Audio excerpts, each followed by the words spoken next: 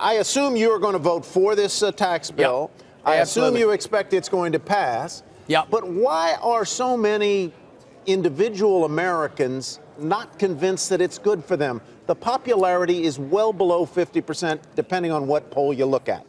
What are they misunderstanding? Well, I don't think they're misunderstanding anything. They just watched D.C. and the swamp over the past couple decades, and the average American hasn't had a wage rate increase in 30 years, so you can hardly blame them for being skeptical, right? And so we got to convince them. The best evidence, I always say, go to Vegas, right? You can go to Vegas and check the odds, or the odds on for this thing passing, and economic growth, and what will really happen to the debt and deficit, what will really happen to your wages. Politicians are going to sell you. I'm very optimistic. I taught economics for 20 years at the college level, and stay at home, single mom at $40,000 is going to get over $1,000 back. $70,000 family with 2 kids gets $20,059 back. Corporate rates go way down. We're competing with Ireland, that's got a 13% rate.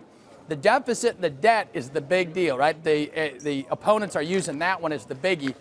And so the tax bill itself, that may not pay for it, but the economy will. If you keep growing at 3 like we are right now, and the Fed's saying we're getting to 4 for the next couple quarters maybe, that pays for it, right? All we got to come up with is $150 billion a year.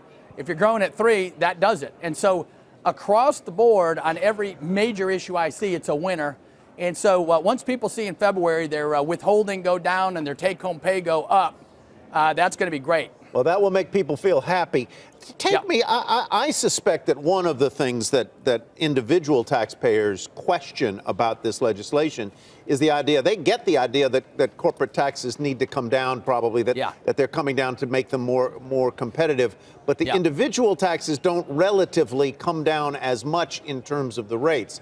But I would think, put on your economics professor hat and explain to this audience how lower corporate and business taxes are going to, in your view, I'm sure you believe, flow through to individuals in the form of higher wages and the like.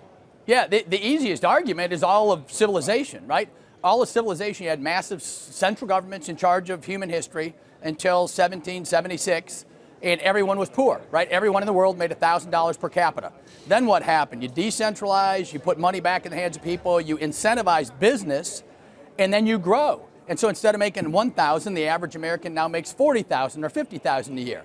And that's very simply the answer. China and India, when I started teaching econ 20 years ago, were making $1,000 per capita. Now they're up to 10 grand because they went with free markets. And so you got to be pro-business. Business is where you go to work every morning. And so if you're not pro-business, I don't know how you get pro-growth, and pro-growth is the only thing that makes you richer. And so, I mean, to me, it's just common sense. If you give money back to the consumer, that's good too, right? You get a demand side pop, but the only thing that increases productivity, right, is people working with more capital in their hands. That's what makes you a rich country. And so we're going to incentivize capital. We're going to give full expensing in year 1. You're going to see massive capital investment, more plant, more capital equipment purchases, and then more hiring. So the college kids I taught for 20 years can go out and have maybe multiple job offerings, which is unheard of right now. Right now you hustle to try and find one job. Congressman, Brat, it's Brian Sullivan. Sure. Listen, yeah. All that aside, you're in Virginia. You are the epitome of the state that has taken New Jerseyans, New Yorkers, Virginia, all red, has gone a lot blue, especially around the D.C. area. People are moving south. Do you believe that your state, the great Commonwealth of Virginia, Tyler Matheson, will see an influx of population from the higher tax northern states?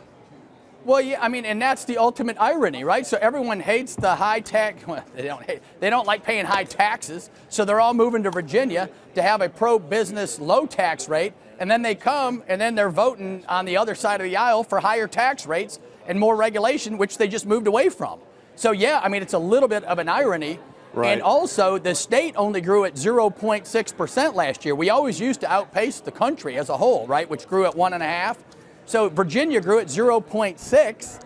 And guess, a lot of government workers, they're all solid people. But if they want a pay raise, guess what? You better get economic growth in Virginia going so we can pay your tab.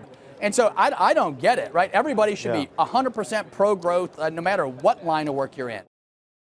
Hey there, thanks for checking out CNBC on YouTube. Be sure to subscribe to stay up to date on all of the day's biggest stories. You can also click on any of the videos around me to watch the latest from CNBC. Thanks for watching.